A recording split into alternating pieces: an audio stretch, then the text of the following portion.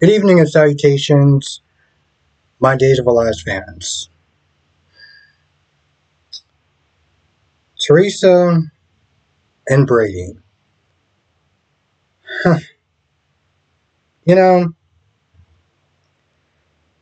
I give them credit for them trying to set up the next generation if they're going to keep these teen actors on and give them more story and hopefully better than this because I've seen more teen drama. I've seen better teen drama in Degrassi. Okay?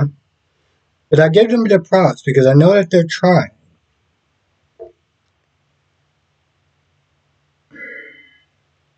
So you got Teresa that is just on one. Okay. She's been on one for far too long. I get, and I sound like a broken record because at this point, it's just Teresa on one every single day. The constant bitchy attitude when it comes towards Holly. Not to mention that she is there lying to two other people just to get what she wants and to keep out of trouble.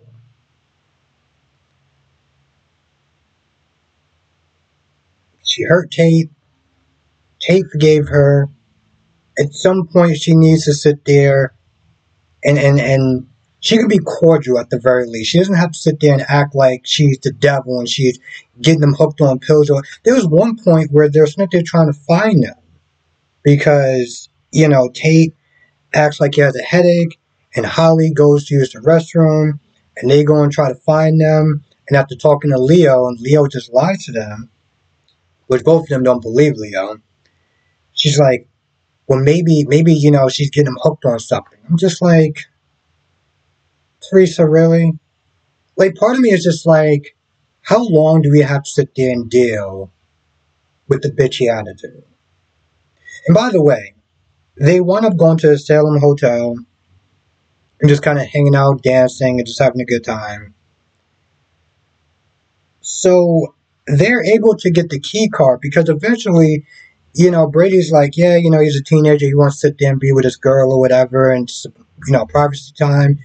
And looks at the hotel. He's like, yeah, I know exactly where they are.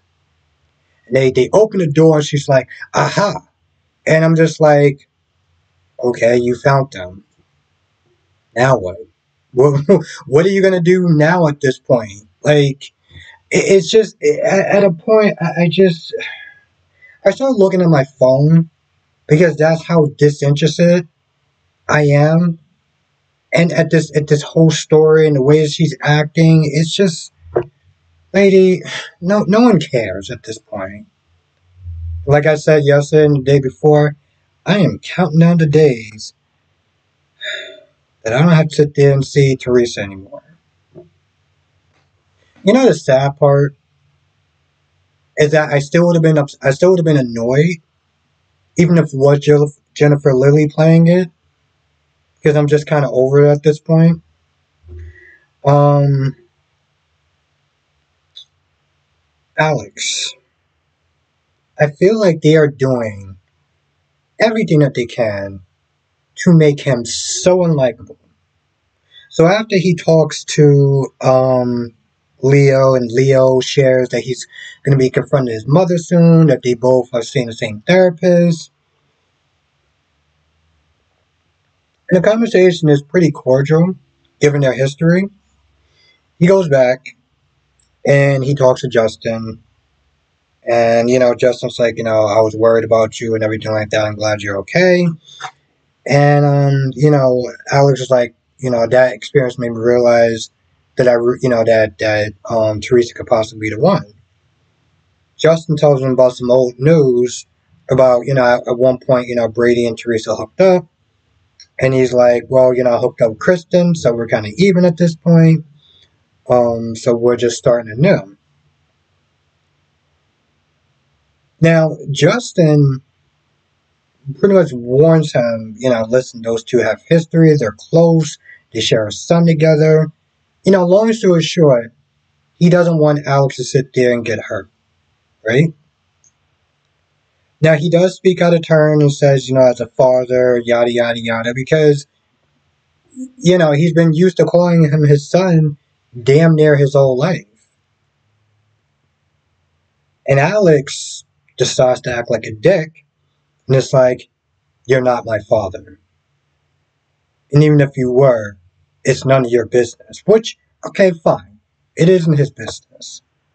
But you're getting this attitude, and you can clearly see that he's just coming from a place of concern and love. So he's like, okay, you know what, you're right. And he walks off, and then Alex talks to Victor's painting, talking about all the attributes that he has is because of Victor. He has no idea that none of that is true. And the sad part is that when he finds out, I don't know how much I'm actually going to sit there and have sympathy for him. Because ever since that he had money, got that type of money, that type of title, he has been doing nothing but acting like an entitled dick to Maggie, to Justin, and damn near almost everyone else. His whole personality just changed. When he first came on the show, he was fun, he was interesting. He's still more fun and interesting than Ben, but he's also just a dick, an unlikable dick. Well, to be honest, I don't think you can actually be a likable dick, but my point is he just comes across as unlikable. Um, Sophia confronted Harley and was like, hey, listen, I know that you're going to be, when Tate left, he was like, aren't you going to go after him? I know about the whole thing. I heard about everything. And, she was pretty pissed off. And, Harley's like, yeah, I'm sorry that this happened, yada, yada, yada. I hope you forgive me. And, I didn't mean to hurt you. Whenever people sit there and say, I'm sorry, I hope you're going to be okay. What can I do to fix this? It just comes across as annoying.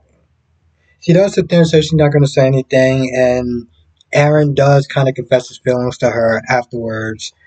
So she's not, and she's still angry and kind of hurt, but, you know, she, I guess, likes the fact that he confessed his feelings towards her because, he didn't know.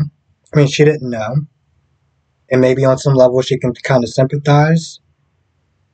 She liking Tate, him liking her, and not even really noticing that person. What the hell is the last part?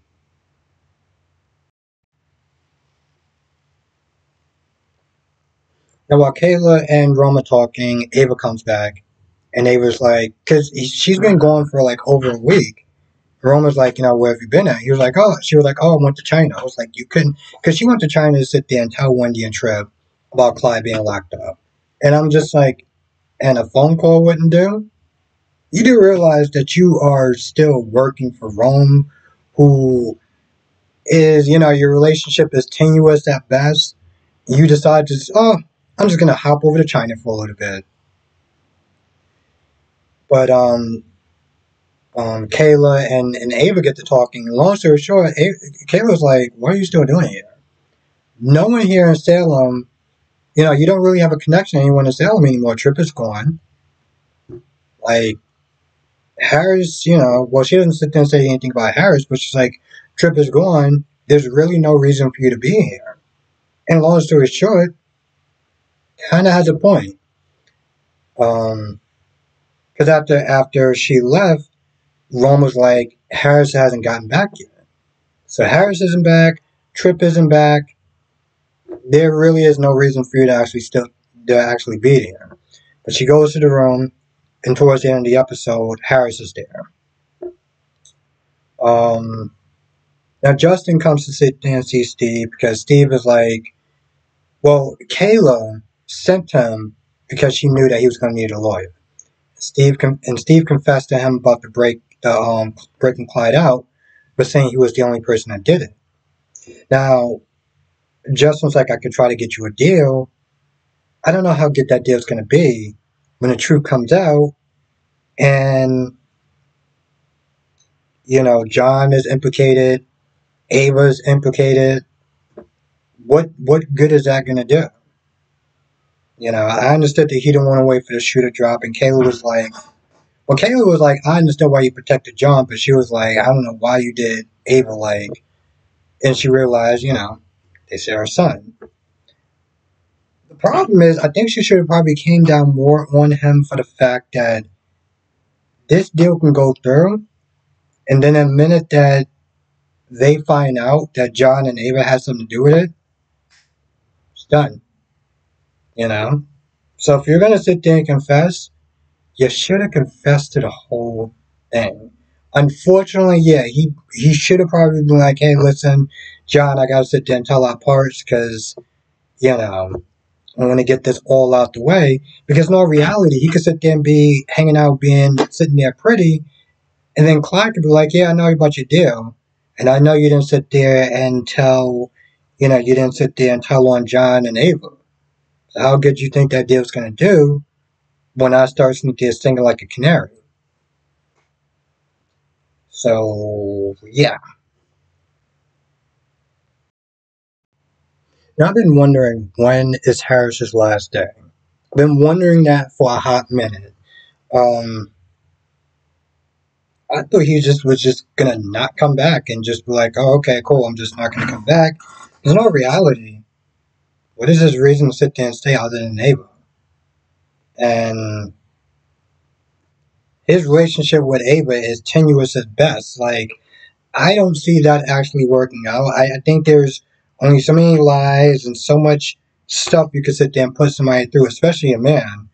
Um, our patience is is not infinite. It's not. And the fact that he already forgave her for the whole sleeping with Stefan, yeah. So, and breaking Clyde out. I don't know. I don't know. I feel like that's about it.